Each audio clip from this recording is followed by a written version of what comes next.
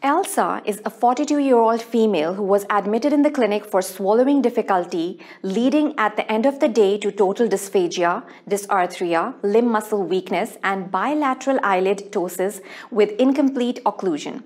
She had no personal history of illnesses, no family history of neurological diseases, no known allergies. She was a non-smoker and denied alcohol consumption. Physical examination showed the episodes of swallowing difficulties, dysarthria, chewing problems, limited facial expressions.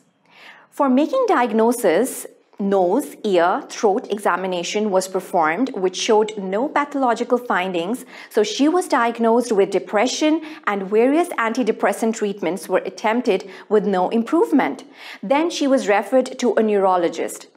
Moving towards further diagnosis, a brain MRI was performed but showed no abnormalities. The chest computed tomography revealed normal thymic lodge. Different laboratory tests were performed which showed the abnormal levels of acetylcholine receptor antibodies. Taking into account the medical history, the clinical examination of the patient, and the various abnormal laboratory results, the doctor considered myasthenia gravis to be the most probable suspected diagnosis. How will you further move towards the right diagnosis? What suitable laboratory tests will you perform to confirm the right diagnosis? What disease your Elsa is suffering from, and how will you treat Elsa? It will be easier to answer these questions when you have a thorough understanding of myasthenia gravis.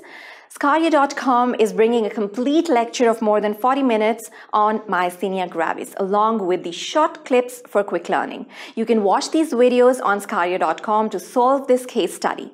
Simply go to sqadia.com, subscribe, and get a free trial for 2 days.